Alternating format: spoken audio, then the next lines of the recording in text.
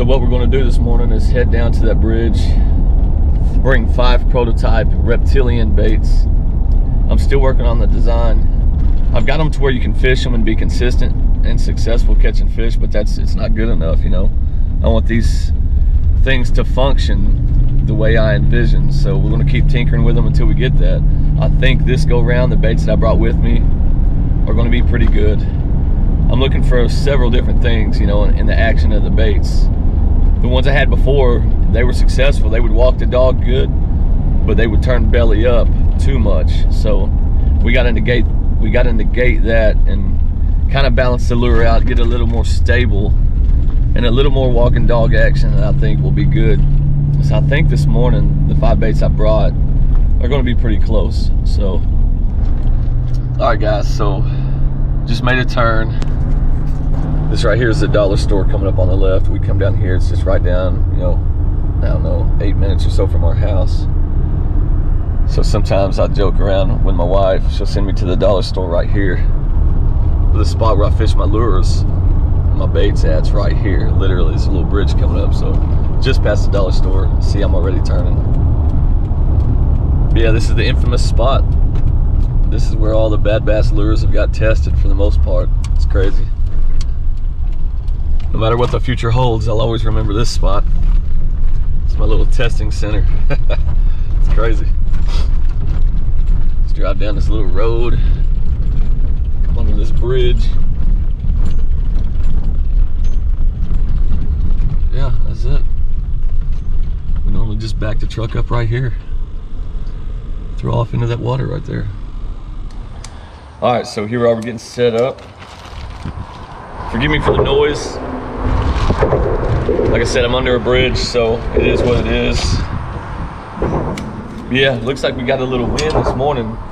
That's kind of a good and a bad thing. I wanted to test these things and went, you know, in calm conditions, because that's normally, you know, the conditions that are conducive for topwater fishing. So if I can get my bait to function good in this windy water, then it's definitely going to function that much better in calm, glassy surface water, you know. So let's get to it, see what we got. I brought 5 baits, like I said before. I think these 2 right here, these front 2 right here, they're lightly tail weighted. They float a little more naturally flat. And I think these top 3 have a little more tail weight, float a little bit down, doesn't rise as fast. So I'm hoping to get more tail action out of these, you know, the zigzag swinging around out of those. So we'll do the first one. And I'm up on water too, up about, I don't know, 5 feet above the water. So that's really going to affect the way I retrieve the bait. So I'm going to have to kind of kneel down a little bit. See, it floats really good. Oh my gosh. That's incredible. That is exciting. Oh, wow. Oh guys, that is seriously, it's belly down, it's looking good. Oh my goodness, that is crazy. I'm not gonna lie guys, I got chills, and it's not just because of the wind.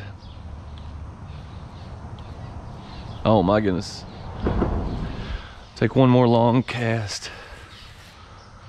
These things cast really, really good too. Oh, it's walking good guys. You can't really see it, I don't think, because of the ripples of the water, but this thing is, man, I'm excited. I'm jacked up about this one. Let's do a little bit to the left side, coming with the wind.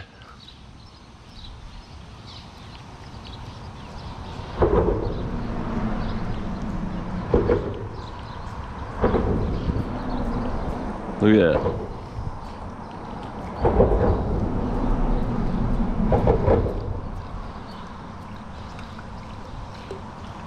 Is that not?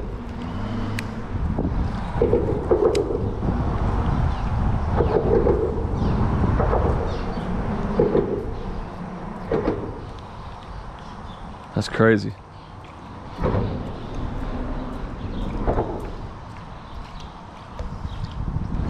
Oh my goodness. Oh man. So I am crazy jacked up excited about that. Man, so that right there, that was pretty much golden, guys. That right there is good enough for production right there. All right, guys, that first one was amazing. So right now, tying on prototype number 2, just doing a simple Palomar knot. So the idea would be that most of these work. Let me know I've got this dialed in pretty good. Like I said, I brought 5 prototypes. They're just different variations of tail weights, kind of center toward the back, and then tail weights almost all the way towards the back, to see how they act, you know, see the difference in function. That first one was amazing though. Let's get on with it though and get on to number 2. The second prototype was built pretty much the same.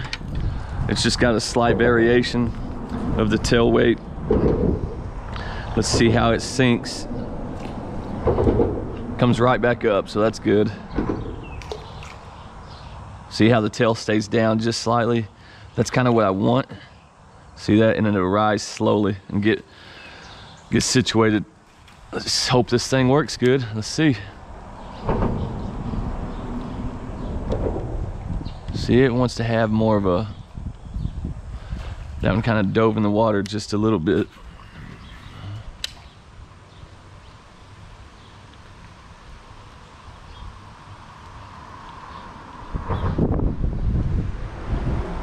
This one's acting all kind of crazy, really.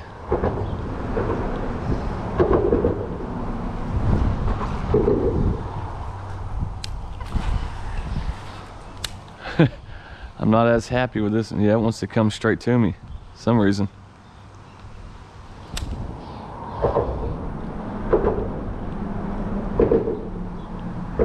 Okay, yeah, that one's not working too good at all. So we're gonna go ahead and cut to the quick here.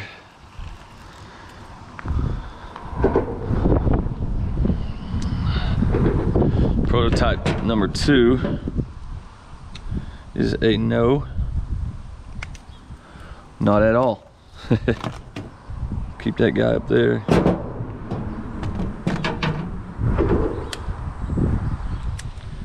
So this was actually one of the lighter tail weighted ones. So I'm gonna go ahead, just so I can kind of hone in what I'm looking at here, I'm gonna go ahead and put one of the heavier ones on. So this is the 3rd prototype. It's pretty much similar to the first one I did. So since I just did a lighter one and got basically some jacked up looking results, I'm gonna go ahead and skip the other lighter ones and go ahead and go back to a heavier one again so I can see the difference in the action. Let's get to it. Here's number 3. Similar to number 1. If it functions a lot like number 1, then I think we're on the right track as far as function, where I need to be, how I need to design them. So, all right, here we go. Number 3.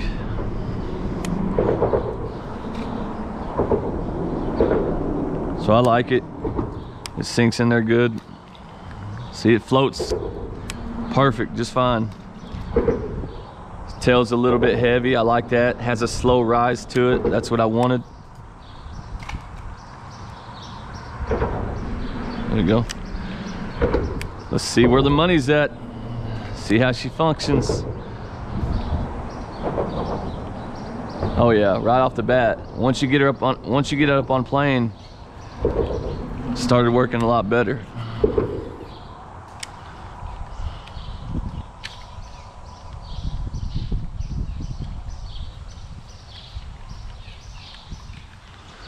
Yeah, it's walking the dog pretty good. Let's do a medium range cast.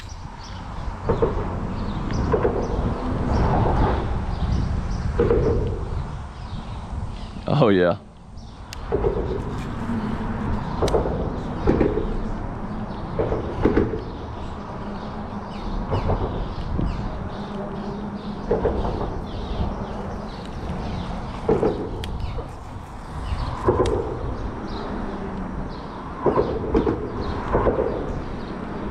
Yeah, it's looking good.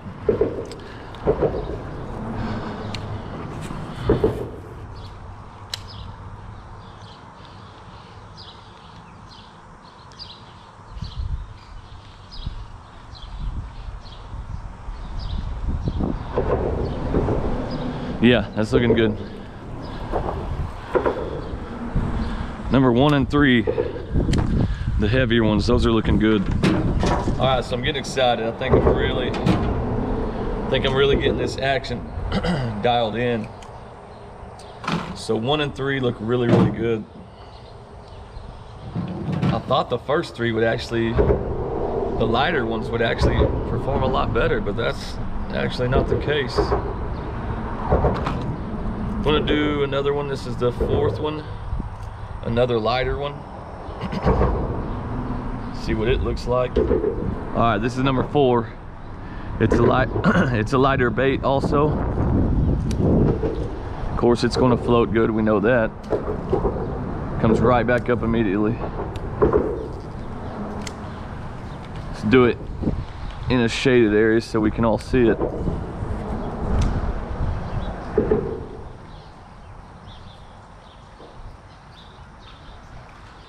It's got a good Z-walk.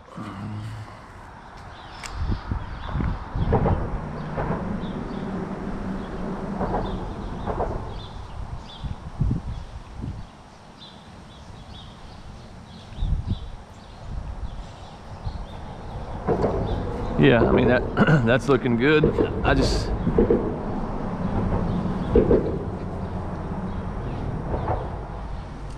okay, so I luckily got that crazy thing out of the tree.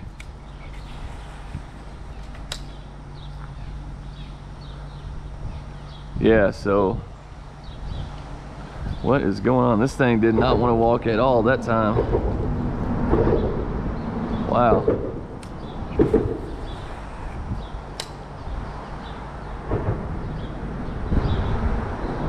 Yeah, it's not stable at all. So in good clean glass calm water it works, but I don't know what is going on with this thing right now, but that is definitely not going to be good enough.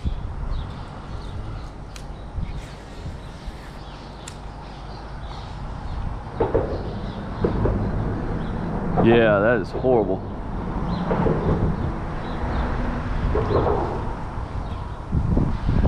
That's not going to work. All right, so we're not going to waste any more time testing that last lightweight topwater one, because it's pretty similar to the other 2 lightweight ones I did. So I already know it's not going to perform that good. So basically these 3 are out, and I think the 2 heavyweight ones, these right here, which they all look the same to you guys, I know. These 2 right here are definitely winners. They perform in glass calm and in windy conditions, so that is pretty awesome. These other 3 though, these lightweight ones, they're not doing the trick.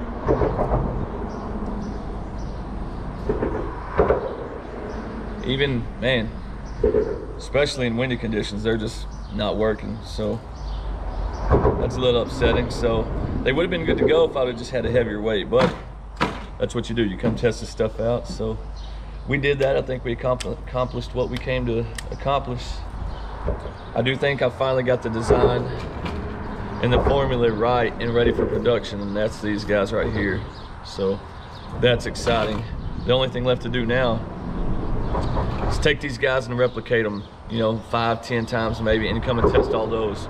If I get a consistent result, action just like these, then we're pretty much golden. So it's one step at a time, guys. That's the way it is. So it's going to do it for this trip, guys.